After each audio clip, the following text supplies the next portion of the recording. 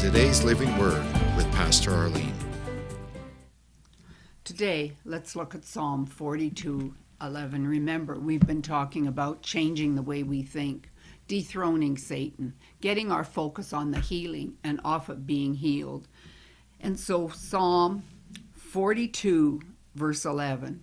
Why are you cast down, O my soul? Why are you disquieted within me?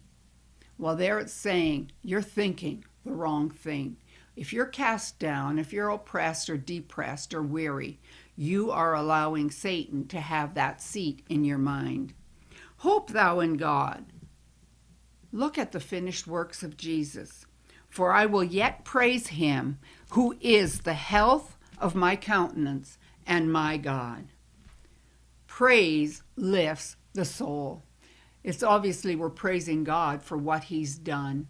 But as you praise God, your thinking changes, your countenance changes. You will have a different appearance, and you will become and allow the joy of the Lord, which is your strength, to flow forth.